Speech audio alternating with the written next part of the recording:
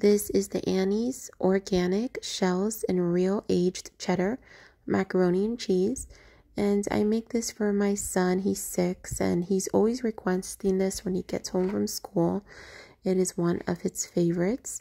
It's really super easy to make. I just made this one here, so it just came out of the hot pot.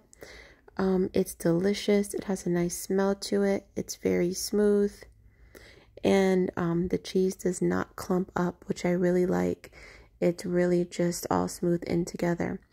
It's very easy to make. You pretty much just empty the pasta into a pot of boiling water, and you're going to boil that between 8 and 10 minutes.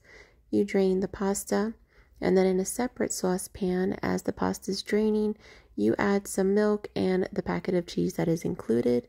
You stir that together and then add in the pasta, stir it, and you are all done.